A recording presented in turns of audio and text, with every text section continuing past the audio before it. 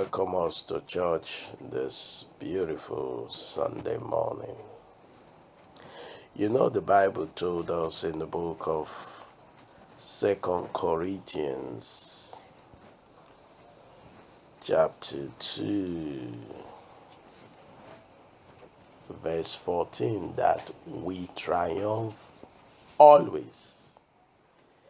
In Christ Jesus, we triumph always. In Christ Jesus. Today, I want to take a detour. I want to tell us about a battle, a war we can't truly win. It sounds like a contradiction.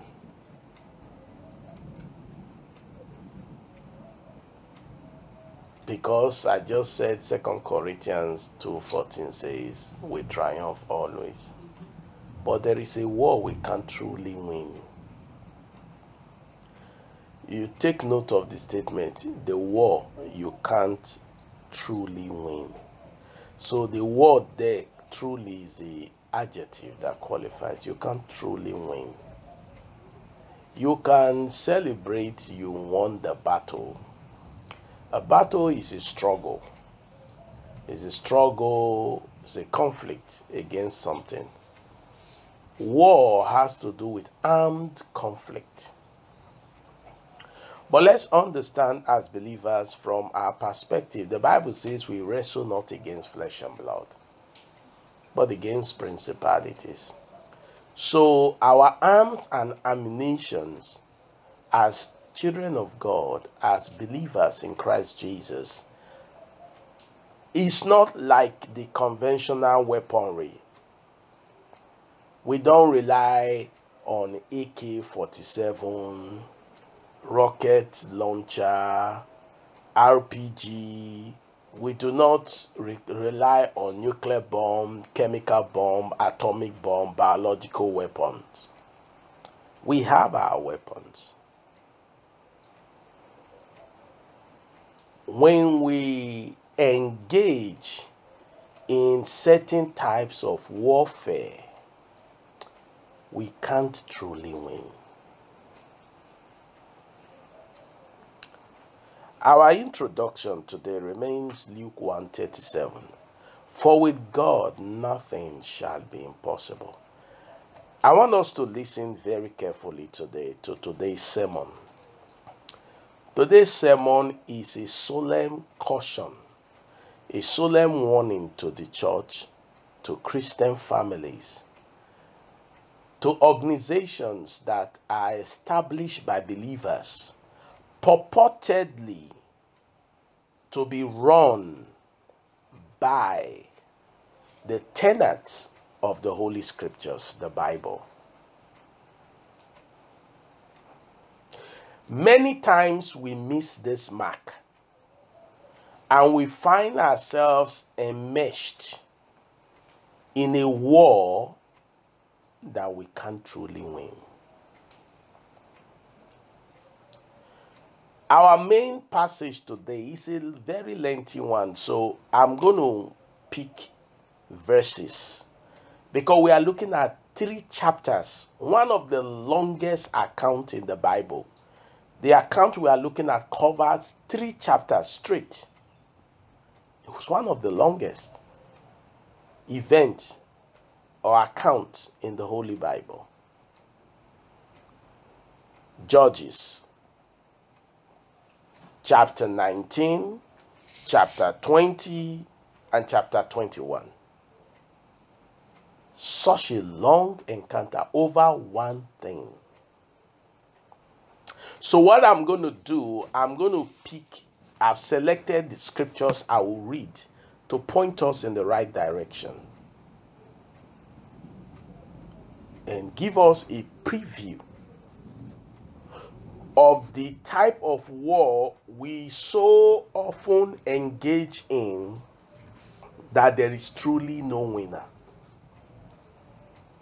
Yet we celebrate foolishly, ignorantly. I'm going to show us from the Old Testament and I'm going to show us from the New Testament so that you understand that the same principle applies. Judges chapter 20. The entire chapter 19 sets the base for what we are going to be looking at. Let me recap the Judges 19. There was a man, an Israelite, who had his concubine, his fiancée, traveled to another part in Israel, visited his father-in-law. He wanted to leave. The father-in-law said, stay. He wanted to leave. He said, stay. Eventually, he left. While returning, one of his servants, a fellow traveler, told him, let us lodge in this place. He said, no, I will not lodge in any place that is not part of the coast of Israel. Because he felt safe being in Israel. But that was where the tragedy happened. His wife was brutally raped to death by fellow Israelites from the tribe of Benjamin. I want to set the background so that you understand. Like I said, the message is a solemn warning to the church, to families, Christian families. Many times we fail to see the big picture. And I'm going to tell you what happened also every time we'll engage in this warfare, this kind of warfare. What happens?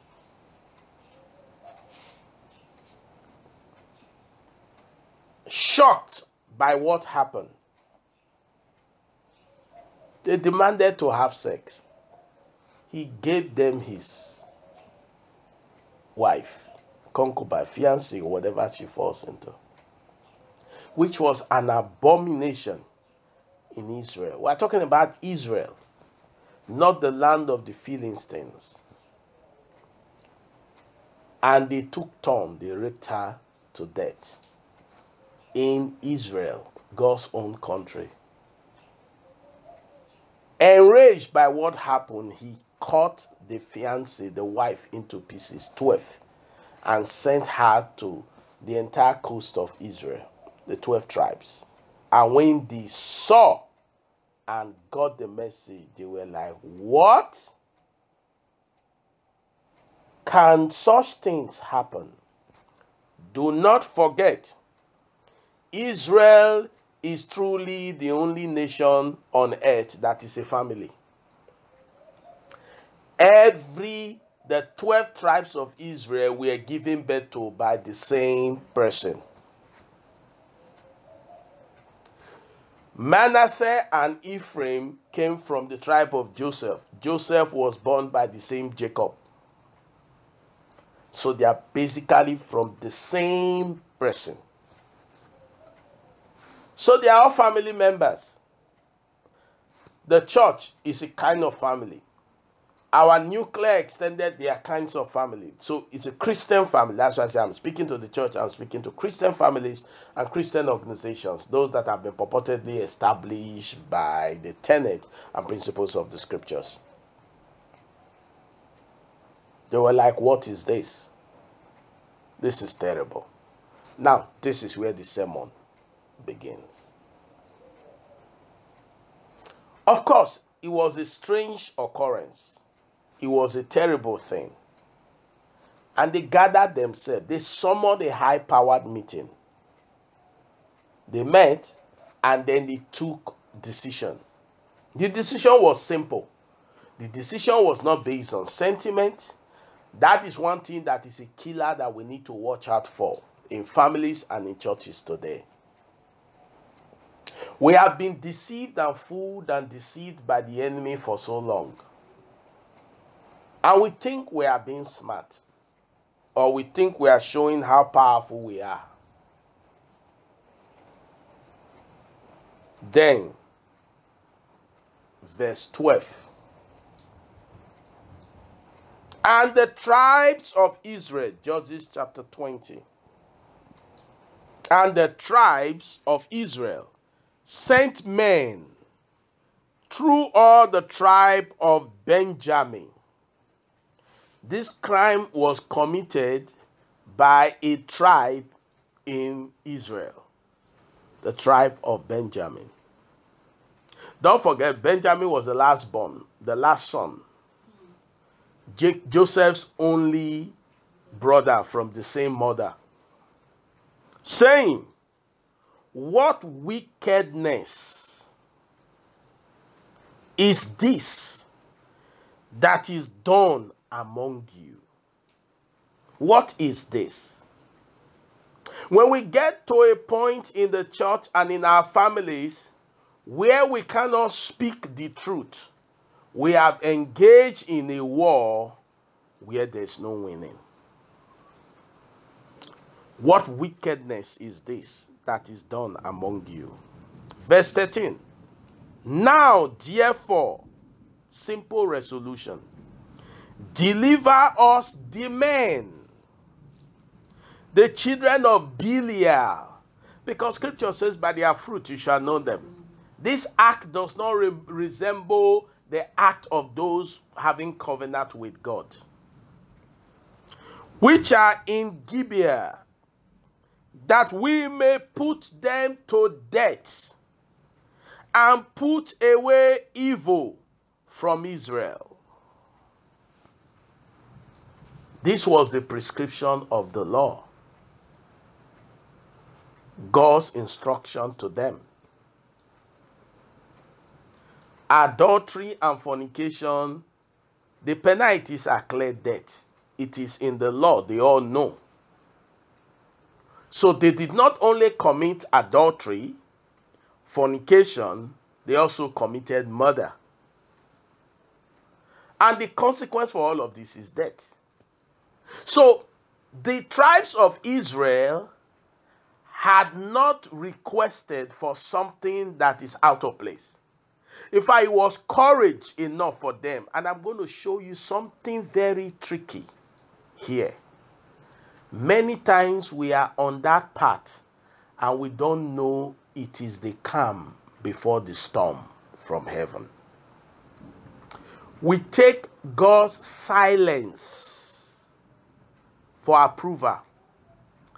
When we get ourselves engaged in shenanigans, in things that we know clearly these are violations of the holy tenet, the holy scriptures. We do it once, we do it second time, we do it the third time. We don't see the consequence that is written in the book, and we take it for granted that the consequence will not come. Whereas it was God simply extending the olive branch to say, turn away from it. The calm before the storm. The greatest plague that befell Egypt, before it happened, there was a calm. There was piercing darkness. There was no roaring of thunder. When there was thunder, there was lightning and everything. It was not the one that broke Egypt. It was the calm before the storm. There was calm. It was midnight. Everywhere was quiet. People were all sleeping and snoring. And there was the storm. A cry. The future of Egypt was gone. Yet when hail, rain, you understand, hailstone, they fell, so much noise, the impact was not. But when there is the calm, be very weary. The church should be very weary. Christian homes, Christian families should be very weary. We now live in a world where even clergies, pastors, can openly have children that are ritualists. They live with them. They feed them. They even receive money from them. We have entered this part. Like I said, it's a warning to the church, to Christian families and organizations. It is the calm before the storm. See how the tribe of Benjamin replied. Because we have our rationale. It was so shameful when somebody said, and a family person, that, well, she doesn't see anything wrong with them. They are trying to take back what the white has stolen from them. And this is a supposed clergy. When you see things like that, when you are reading it in the Bible, you are seeing Benjamin, you see their reaction. You see the one we do in our day today. These guys are rituals. They murder, they kill people. They sleep with these girls. Then they use them for ritual. Remind me again, how is it different from fornication, adultery, and murder that the tribe of Benjamin committed? So that, see, the event may not be the same. The output is the same. Adultery, fornication, and murder. Ritualists. This one did theirs for fun. This ones, they do theirs for wealth, which is worse. And the money is recirculated into the society. Blood money. Blood money has become an acceptable money even in the churches today. It's a warning. The war you can't win. Truly. The war you can't truly win. That's the title of the sermon. But the children of Benjamin, in a shock, in a shocking response, the children of Benjamin would not hearken to the voice of their brethren, the children of Israel. They had become a law to themselves. They had become an alternative to God's word. We live in a social media age. Go and find out Christian discourse. People don't... When you engage in certain Christian platform, church platform, when they are having discussion, you can't know the difference between when secular people gather and having discussion. Why? Because you can't see a single scripture that is being pointed out. Everybody is giving their opinion. Thank God the Bible didn't even so much as try to give us the reason why the tribe of Benjamin refused. And it is the wisdom of God. Scripture says in Romans 2, thou art inexcusable. You are inexcusable. So that's why God didn't spend time to even capture the reason they gave. They said no. We are not releasing them. They are our people. Why will you kill our people? Because of one person that died. And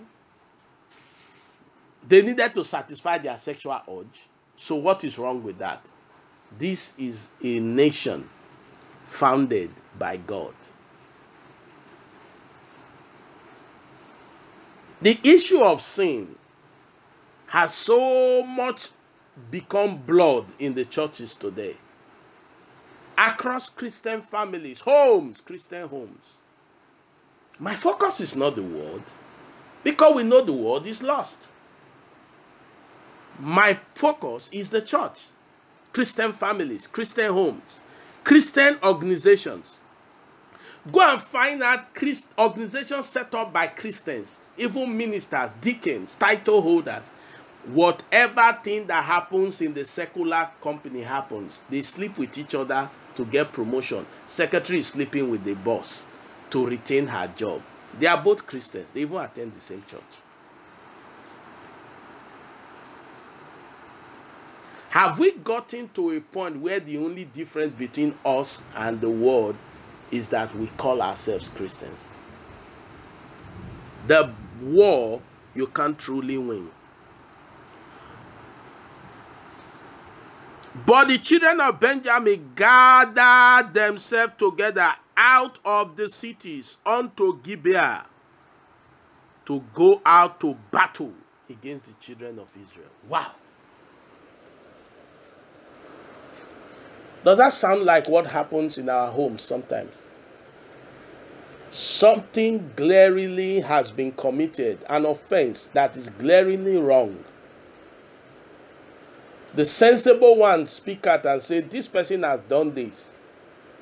And you'll be shocked. The camp of those that are the offenders will take exception to your correction, to your pointing it out. Mind you, it was not the other part of it. This is pathetic. This is Israel versus Israel, not Israel versus Philistines. Go and check the Bible. The time Israel has suffered the greatest of casualties was a war between themselves. Go and check the Bible.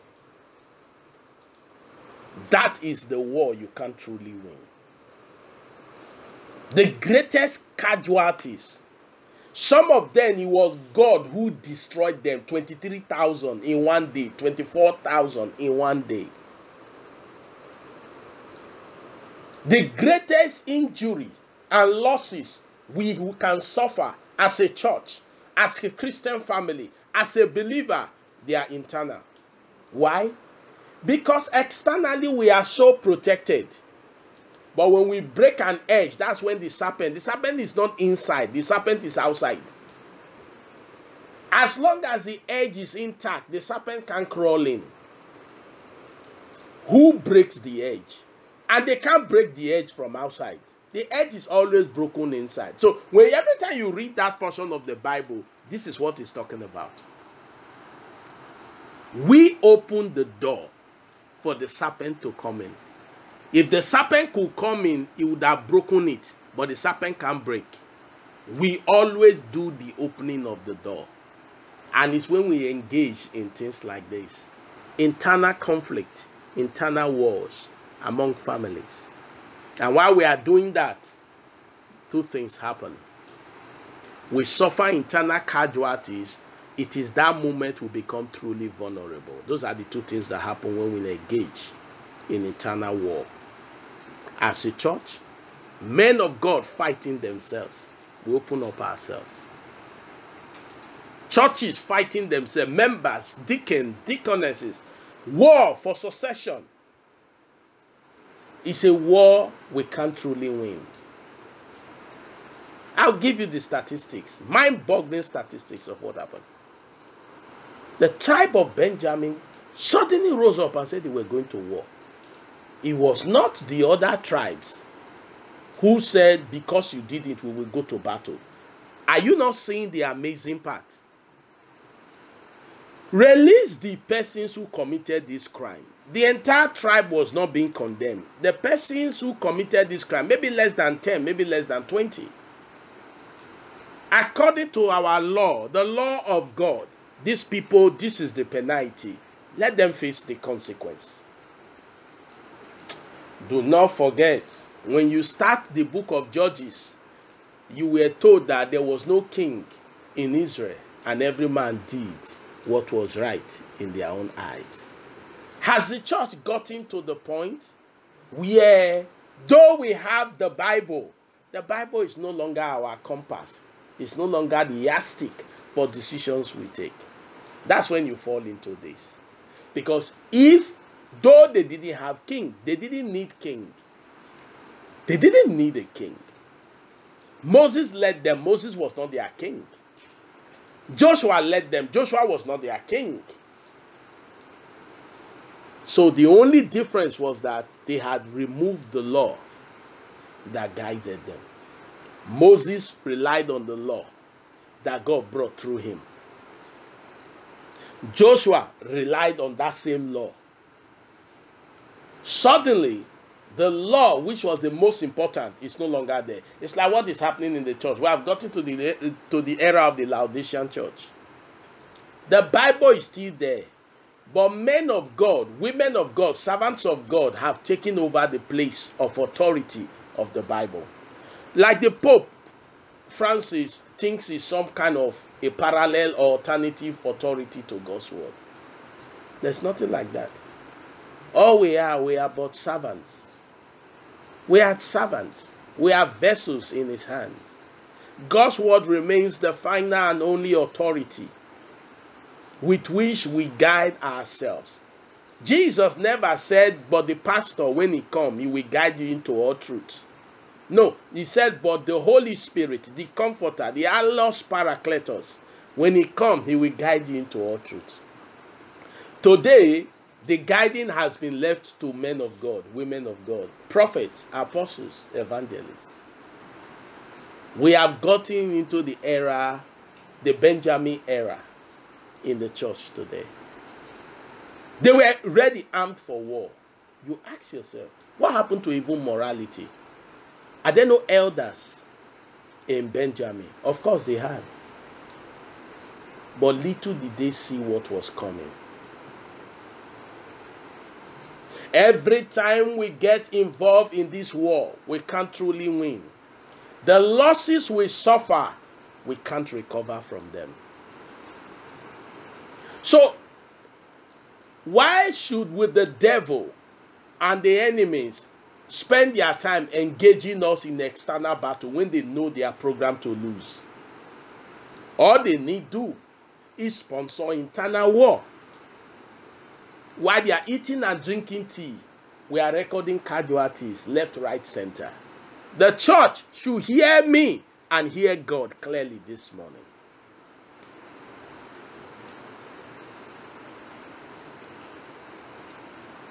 Every time two men of God engage in battle, in warfare, openly, the world cheers.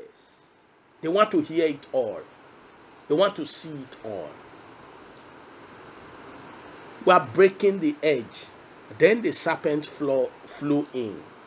They crawl in and finish off those that are half alive among us. Benjamin armed themselves, ready for war.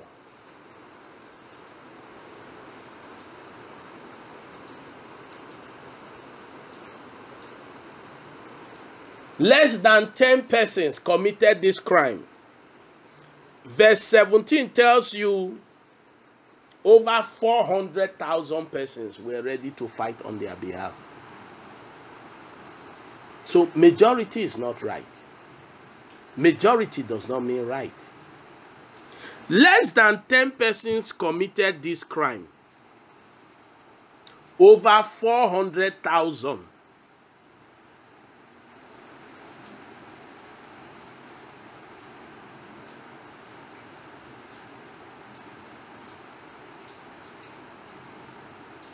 We are ready to go to war.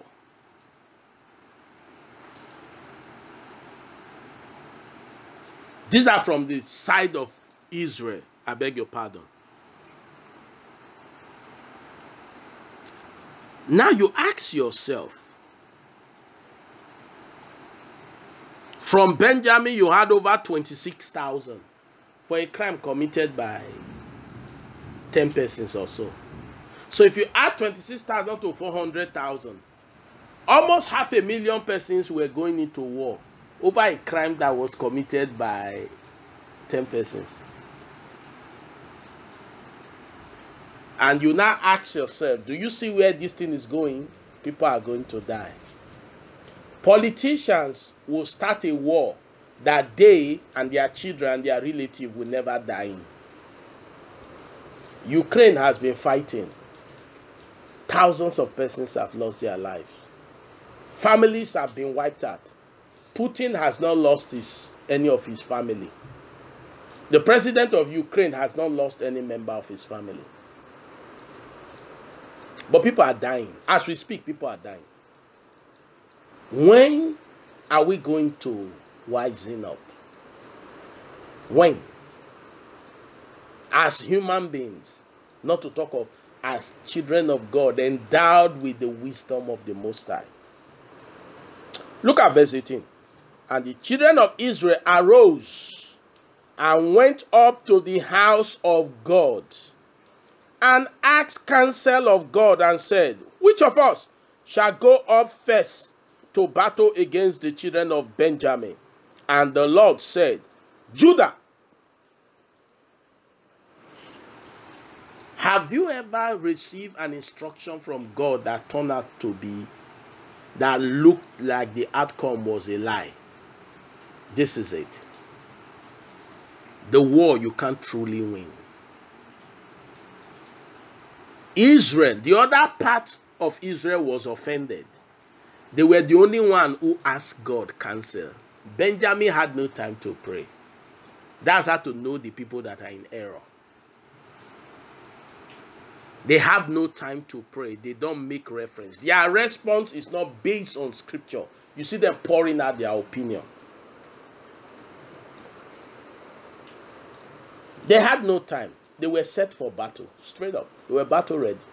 Israel had to go and ask, which of us will go up, should go up first? Unfortunately, the question was not, should we fight? Instead, they say, which one should go up first? Let's be careful the prayers we pray. Because what you give is what you receive. They didn't ask. David asked, shall I go? Shall I pursue? And he said, yes. Israel said, which of us will go first? So the issue of this fight is concluded. Which of us will go first? He said, Judah. And Judah went. Look at verse 20. And the men of Israel went out to battle against Benjamin. And the men of Israel put themselves in array to fight against them at Gibeah. And the children of Benjamin came forth out of Gibeah and destroyed down to the ground of the Israelites that day 22,000 men. One woman died. The same people who lost had lost over 20-something thousand men again.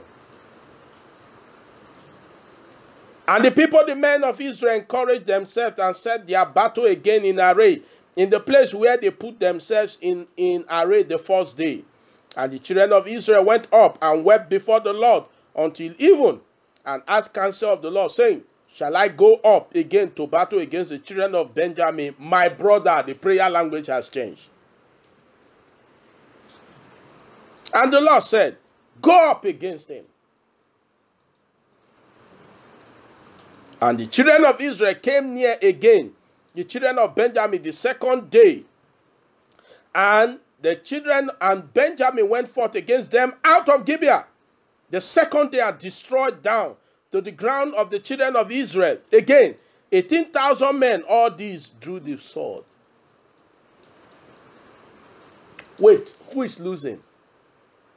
It's Israel that is losing. These are valiant men, men of war, skilled men. Their resources, the human resources are being depleted, not by the enemy, but by themselves. 20-something, 18,000, add that up. Almost 14,000 warriors have died so easily. The enemies can't fall Israel like that. Benjamin mistook this. It was God extending the olive tree to Benjamin. He first gave them a big opening. You killed one and you have killed 20-something. He expected them to say, no, they are not going to fight again. We first killed one and now we have slaughtered 22. Let me open your eyes.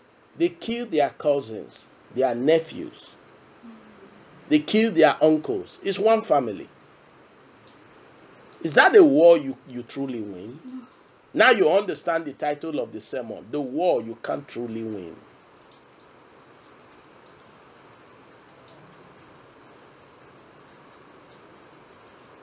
Let's put faces to these dead people.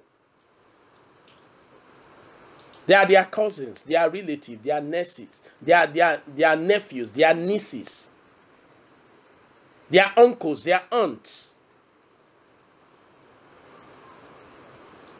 So they created,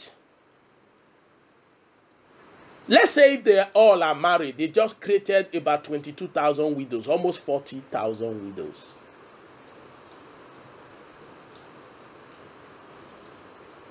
Think of the impact. The damage we suffer when we engage in internal war in the church, in the family, we really can't recover from it. It was not the hand of an enemy. Even the devil knows he can't beat us. But he knows he can help us destroy ourselves. So that is his strategy right now. We triumph always. That's against him. Against ourselves, there's no guarantee.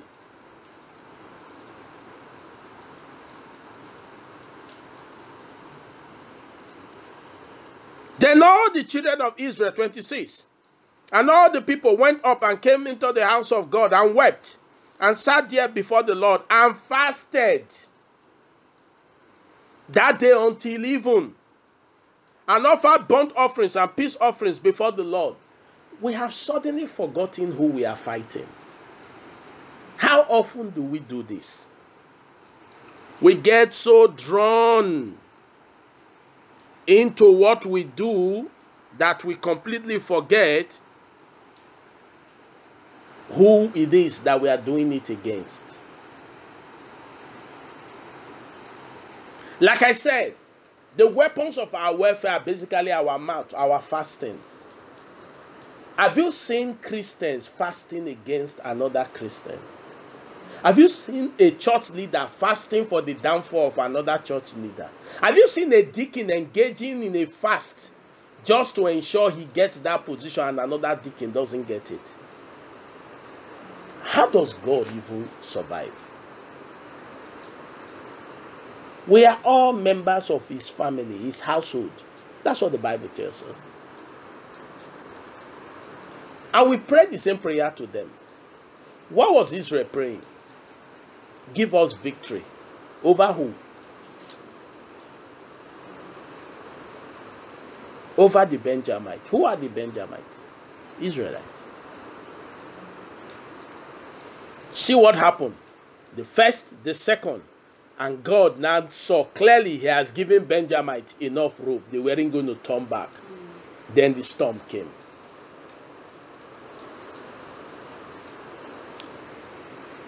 And when such judgment comes, it is even fiercer when the Almighty is dealing with his own people than when the enemy is fighting you. It's always terrible. As we progress, I'll mention it again before we wrap up. God didn't open ground for the Philistines and they were swallowed. He opened ground for fellow Israelites and they were swallowed. Because it is unthinkable, it is irritating to him. His children cannot be fighting. Don't we have Christian parents who enjoy the show when their children are fighting?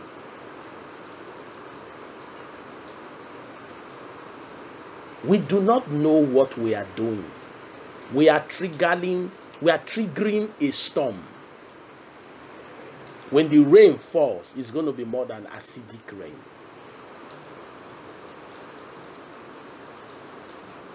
He will unleash his vengeance upon his own children and clear them.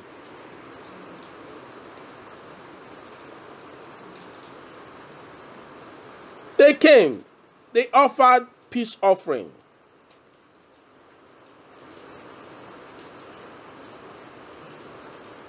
Verse 28. Let me skip for time's sake. And Phinehas, the son of Eleazar, the son of Aaron, stood before it in those days, saying, shall I yet again go out to battle against the children of Benjamin, my brother? Or shall I cease? And the Lord said, well, I have tried. Go up, for tomorrow I will deliver them into thy hand. Even the Israelites, in all their widest imagination, would not have fathomed what was about to happen.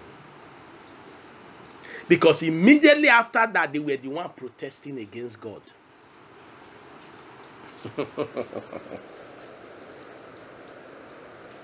The wrath of God, when his wrath is unleashed on his children, there is no mercy. It's a terrible thing. I speak this trembling. I'm preaching this sermon trembling because too many times we have gotten to this place.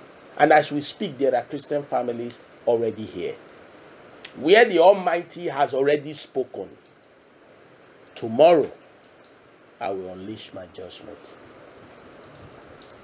First, second, he has given them enough rope. He has tried to warn them. The laws are clear. God's word is clear. You keep doing what is against it. Because you have not received any consequence. When such consequence comes, there is no remedy. Anyone with Bible sense will know. If you are doing something wrong, and it's like heaven is silent. When heaven relates, you can't be alive. When heaven responds, I beg your pardon, you can't be alive to tell the story. Has God already spoken to the denomination, to a founder, to a president, to a father, to a mother, to a family? By this time tomorrow, my judgment will come. I have given you people 2 opportunities to resolve this nonsense, since you would not. By this time tomorrow.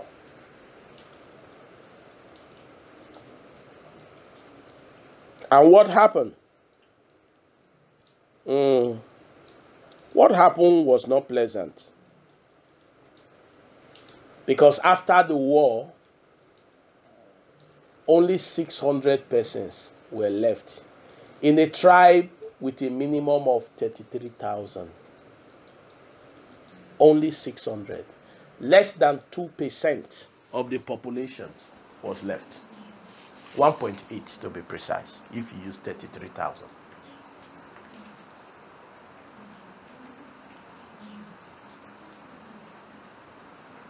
You know the painful thing? Women were killed, pregnant, mothers, the aged and the young. All the elders who could not be elders, they all died. This was the war where God did not spare even children. Women who didn't go to war, death came to them.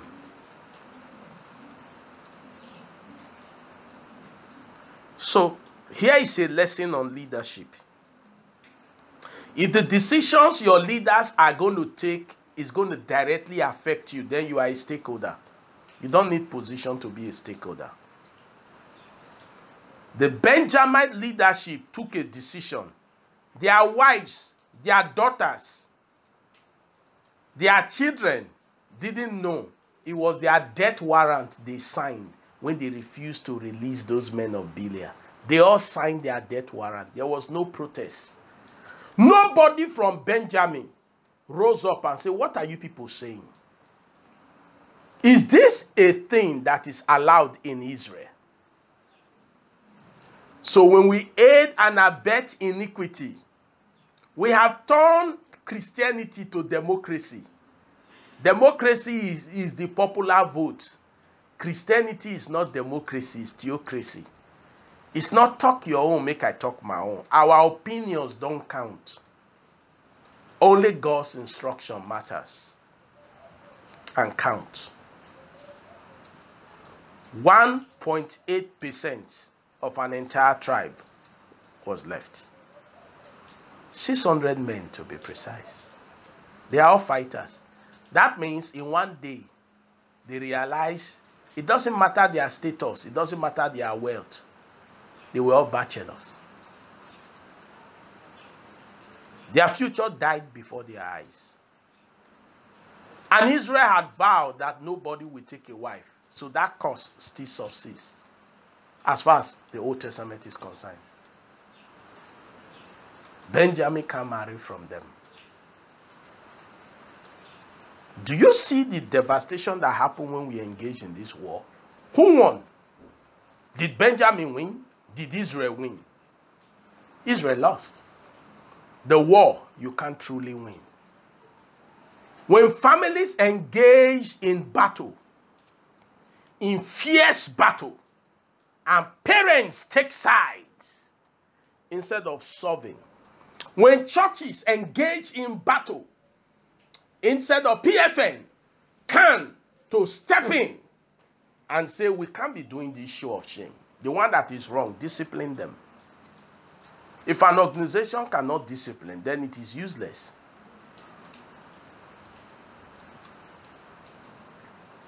This is a warning. The other part of Israel was shocked at what God did. They even subtly turned against God. They were not in protest. When we are misbehaving, we don't need to invite him.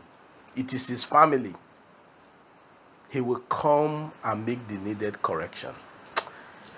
But it is better we correct ourselves. So when he steps in, it's not pleasant. The church in Nigeria, the church in Africa, the church across the globe, Christian homes and families, denominations, you think you are a law to yourself? You are not. Let's not take the patience of God for weakness. The battle you can't truly win. Why do we take delight in fighting and engaging ourselves fiercely like enemies? It was a simple thing. The people committed a crime. Let them face the consequence. They said no. And Israel was offended. Since when did we get to this? So Israel engaged. Perhaps if the other tribe had said, Father, take vengeance on these people, those men would have died. Nobody would have been left. But you say, who is going up to battle right now? We need to. He said, Judah should. The second time. Then the third time, he said, it is tomorrow and I want to deliver them because I've given them time to repent. I've allowed thousands, almost 40,000 die this way. Over 10 useless people who should have died. And they didn't learn. Instead, they were rejoicing. They not took it that they were right. Do you understand? So that's why I say it's the calm before the storm. Look at Judges chapter 21. Now I told you it's one event that covers 3 chapters, the longest event. Judges chapter 21, 6, 15, and 17 I read. And the children of Israel repented them for Benjamin their brother. The deed has been done. What will it profit you if your brother die?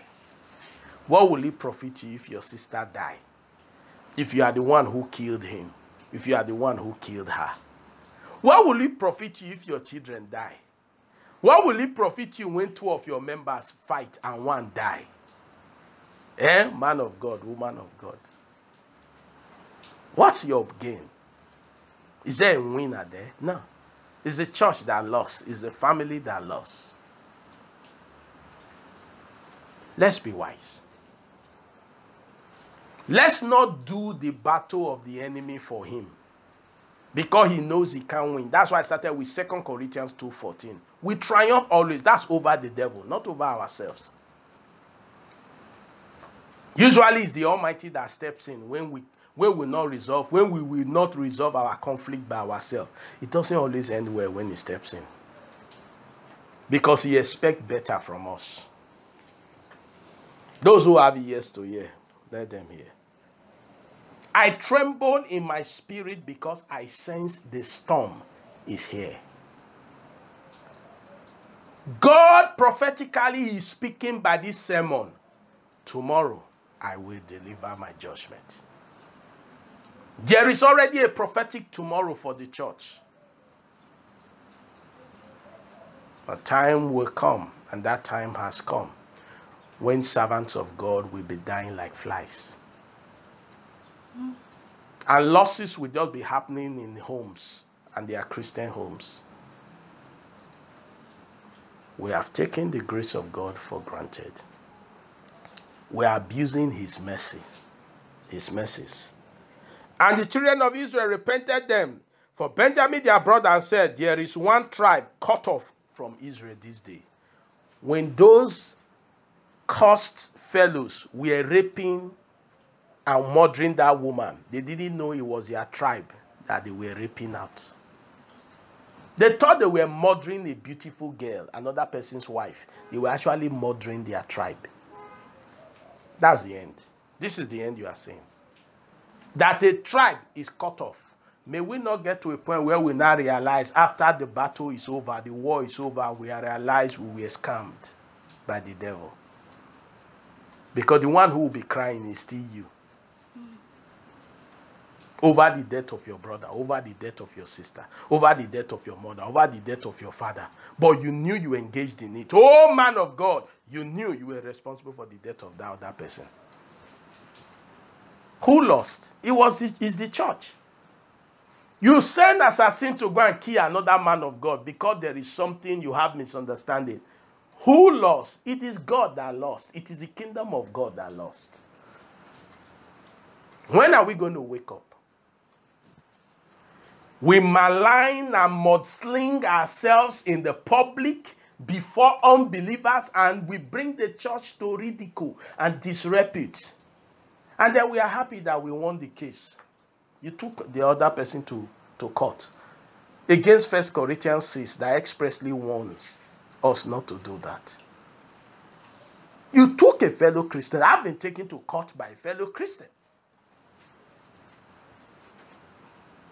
over an issue that even unbelievers would just sit down and just clear the case. And he ended up with shame.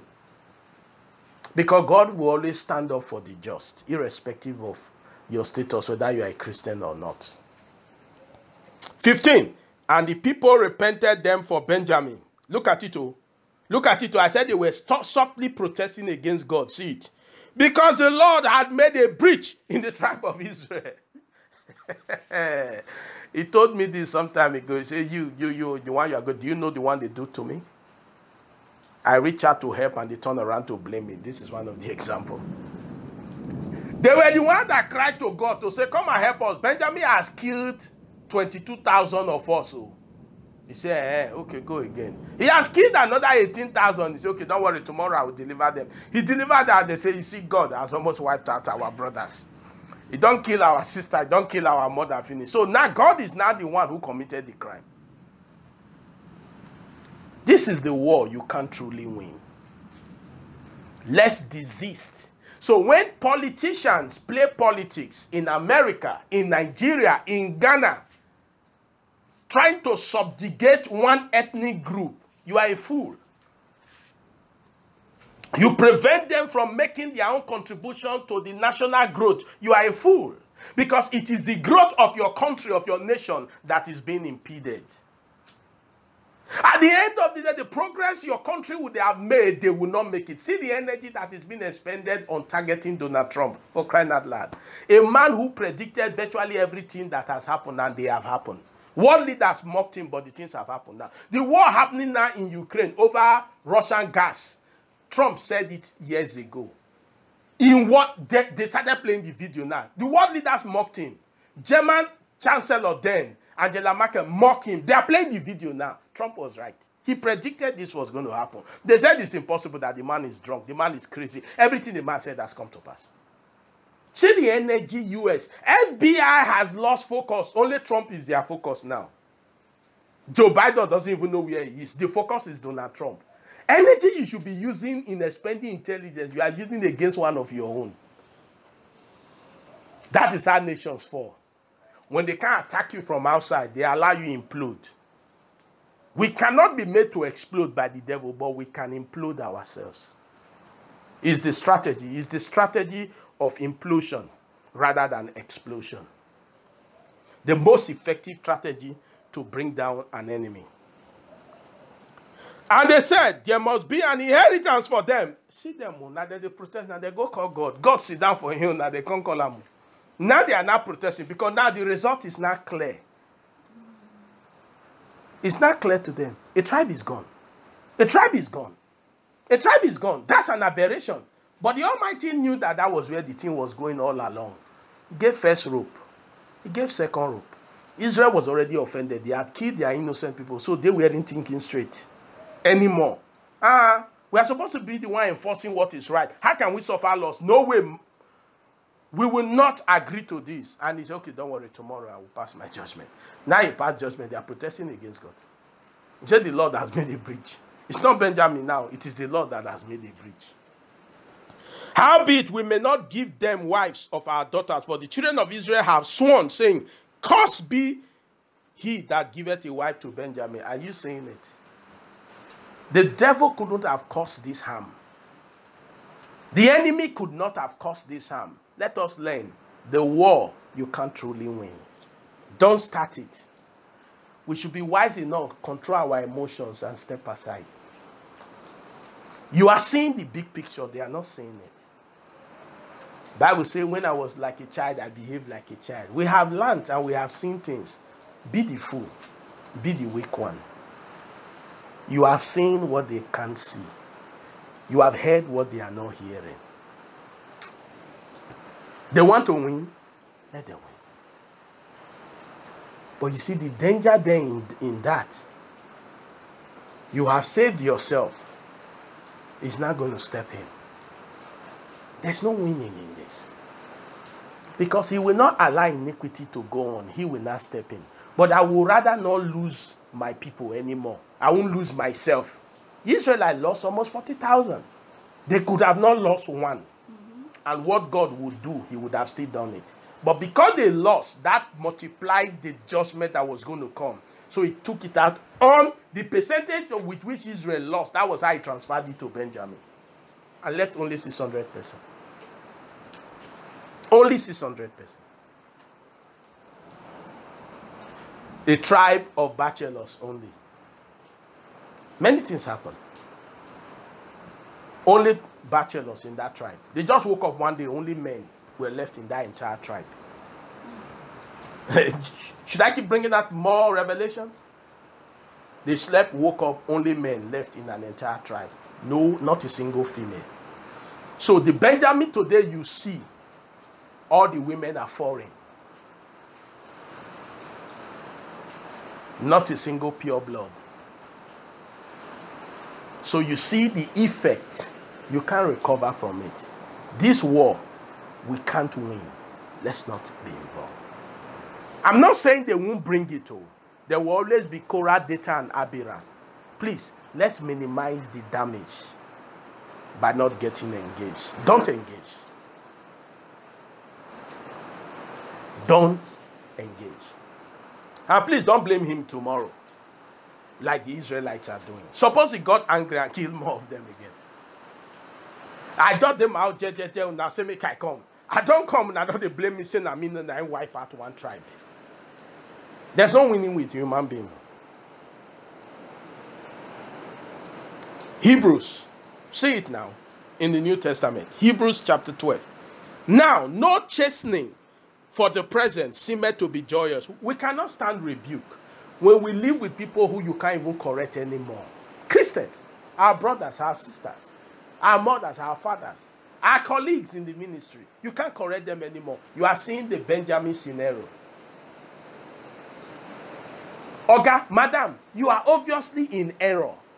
Your child can't be a Yahoo person. And you are having guts to still pray. And you are not praying for their salvation.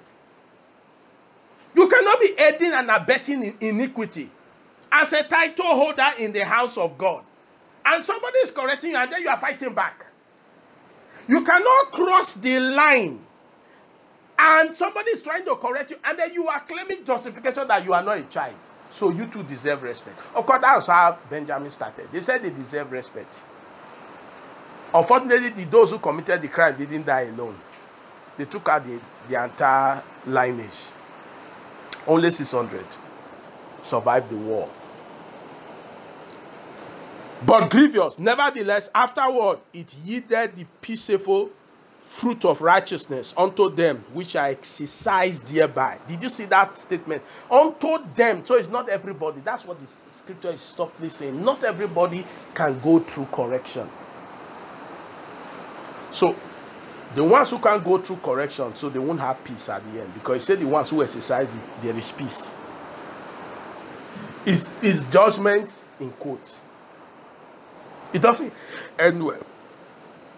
Wherefore, lift up the hands which hang down and the feeble knees, and make straight path for your feet, lest that which is lame be turned out of the way, but let it rather be healed. You see, God is admonishing, let's not destroy, let's heal. That was what the Israelites said to their brother. Bring these bad men, let's heal. Benjamin said, no, let's destroy. And they saw the destruction. How do you think the Philistines felt? That they didn't have to shoot a single arrow, and almost 100,000 persons died. Wow. Wow. Suppose the enemy invaded as they were fighting themselves.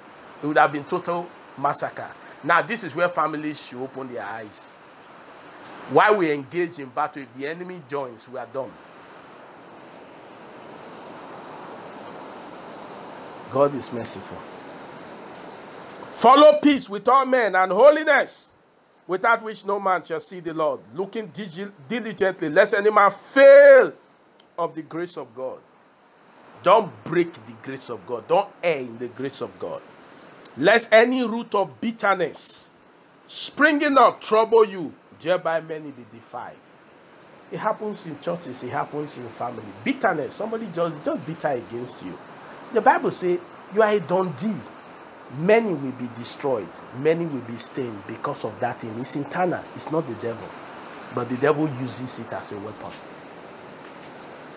Look at James 4. In case you didn't understand Hebrews, see James 4.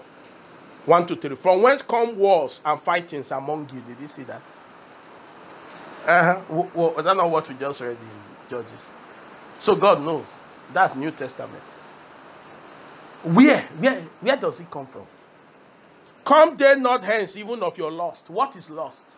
The difference between lust and desire is that lust is against the legality of God's word. Lust is a desire, but that desire contradicts God's word. These men wanted to have sex. They couldn't have it with their wife or of course with their wife, not all. We see movies we show today acted by Christians where fiancés, they keep having sex. A man gives out his wife. He's tempting his wife to a friend of his to keep sleeping. And nobody sees anything wrong with it. That's where we have gotten to. Even of your lust that war in your members, ye lust and have not, ye kill and desire to have and cannot obtain. Ye fight and war, yet ye have not because ye ask not. Ye ask and receive not because ye ask amiss that ye may consume it upon your own lusts. Always focus on the big picture as I wrap up. Can I truly win without losing this kind of fight? How do you engage in fighting your brother? Engage in fighting your sister like you are fighting an enemy. I'm talking about family members. And I'm talking about the church, Christians. You attend this church, you attend this church. You guys are sworn enemies. You have forgotten that church is a denomination. The denomination, it does not appear in heaven. You all belong to one family. When the father is angry, he's going to deal with the one who is wrong. But when he's finished dealing with that one, the other one will come say, why you do him? That's what the remaining Israelites said to him. Say, God has made a breach. When I got to that place, I just laughed. Say, the Lord has made a breach. It is the Lord that has made a breach. They couldn't rejoice. They were crying. But apparently, it looked as if they won. No, but they didn't win. What do you tell those women who now became widows, whose husband died during the war? They're almost 40,000. So what do you tell their children? That they died over what? Men who raped and murdered a man's wife? That was what we went to war for? Go and find out what people go to war for these days. They are very stupid things. And the ones who initiate the war don't get caught up in the deaths. It's always innocent people that dies. I will not die for a war a stupid man started. So if you are a soldier, you should hear. There is a time to rebel. If your life means something to you, if your family means something to you, don't go engage in a war that a foolish politician has asked you to go. Resign and leave the job. Your family should be more precious to you than a crazy politician who wants to score personal beef with another person or with another tribe or with another state. You die, your family will be left to suffer. They won't care for them. Israel was the biggest loser, as Benjamin was part of it. Like I said before, they slaughtered their cousins, their nephews. Only 1.8% was left. That means 82% of the population died. A tribe only had bachelors after it. The wrath of God is not a pleasant thing. Never allow sentiment to becloud your sense of judgment. That's what happened in that Judges 20 from 12 and 13. Release these people. They have committed crime. According to the law, this is the consequence. They said no. The result could be very costly to the entire family, whether nuclear, standard, or Christian family, the church. Only a few men could have died, but almost 100,000 persons died, and a tribe was nearly wiped out. A tribe suddenly had only men. In Numbers chapter 16, only Korah, Dathan, and Abiram needed to die. But more than 250 persons plus their family members died alongside with them. What killed them was sentiment. When they started the internal war, their wives stood by them. Wives, every man will give account of himself before God. You are not a fool. You are not a rubber stamp. When your husband is in error, detach yourself from him. That was how these women died and their children. The Bible said the two of you shall be one flesh. It didn't say the two of you have to commit sin and agree on doing wrong. Why did God wipe their family alongside? Because when Moses said, depart from these wicked men, from the tent of these wicked men, their wives and their children stood with them.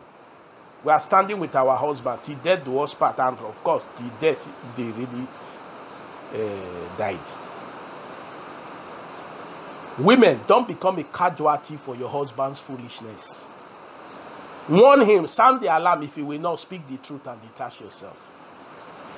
The life of your children, your future is more important than the man who has derailed from God's way and is refusing to come back. Learn. Only few persons, 3 would have died. Hundreds of persons perished. And their entire family died for a sin they didn't commit. Because they were in solidarity. You should know what you do solidarity for. This is a warning to us when your family member is in error. Because now your brother, there are some persons that God can never elevate in my own thinking. Because they don't have a clear sense of judgment. They just look, okay, now my brother dying the quarrel with my in-law. Okay, now my brother dying the right. That was how they died along with Korah, Dathan, and Abiram. Only 3 persons ought to have died. But hundreds of persons died. And later thousands because the Israelites joined them. And the plague went out. And God was pissed off. I've had enough of this nonsense.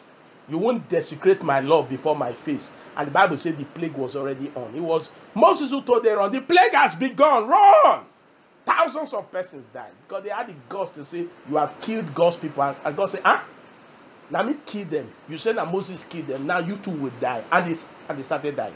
Instantly. The battle, the war, we can't truly win. Let's not start it too. Because this war, it is God who decides who dies and who lives. When Aaron and Miriam started it, it was God who decided who was going to be leprous. So please, what I'm saying is let's minimize the loss by not engaging. We are wiser. The Holy Scriptures, finally, must remain our only compass and yardstick for our decisions always. I have spoken for more than 1 hour. It's a solemn warning. It's a solemn message. You can't win in this war. At the end of the day, you will blame God. Just stay away so that the offense will be less in his side. If you engage and they batter you, they are triggering the offense. The judgment is being multiplied. That's what happened in the case of Benjamin and Israel. That they had the audacity to draw sword and kill the people who are trying to correct you. First time, second time, they didn't know what was coming. He was giving them opportunity. He sacrificed the righteous for them. So when they wouldn't take, he wiped them. He wiped them. And they continued to suffer that thing. Saul was from Benjamin. His kingdom collapsed. Because Samuel came after Judges, right? His kingdom also collapsed. Remember, he became now a law. Reuben was the least at a point. After that judgment, Benjamin remained the least. Hear what Saul said. Say, am I not the least? Is my tribe not the least in Israel? From a tribe that was so populous, when God stepped in, he reduced them, he changed their position permanently. Let's rise up on our feet. The war you can't truly win. Warning to the churches, warning to families, Christian families and organizations. Implosion is more deadly than explosion. We are the trigger for implosion. Let's not allow the Almighty come and say to us, it's not always good. It is good when he's settling you and an enemy, an unbeliever. But when he's settling between you and a fellow Christian, it doesn't end well.